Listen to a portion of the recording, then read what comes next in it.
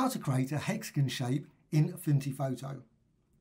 Go to the Polygon Tool. You normally find it beneath the Rectangle tool, so go there and then Polygon Tool. Set the sides to 6, make sure that's 6, and curve 0. And drag and release. Hold down the shift if you want to make a nice perfect hexagon.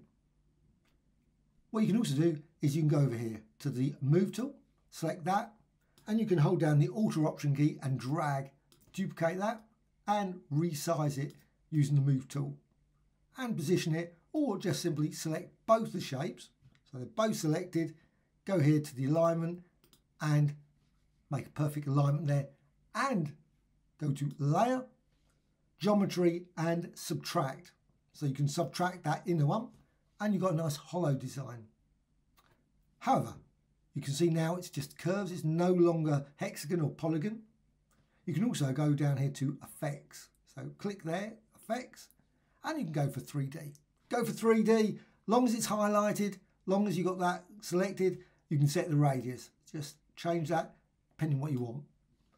And also add one of the others as well if you want. Click Close.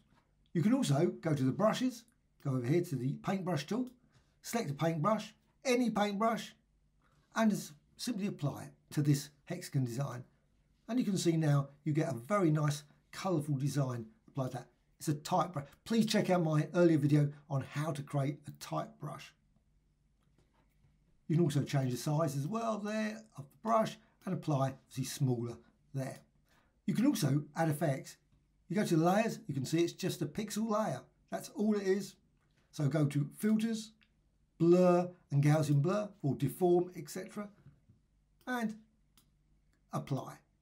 You can also just simply select that with the Move tool and reposition, so you can reposition that as well. Hope you found this tutorial of interest. Any questions, please let me know in the comments below. Thank you much.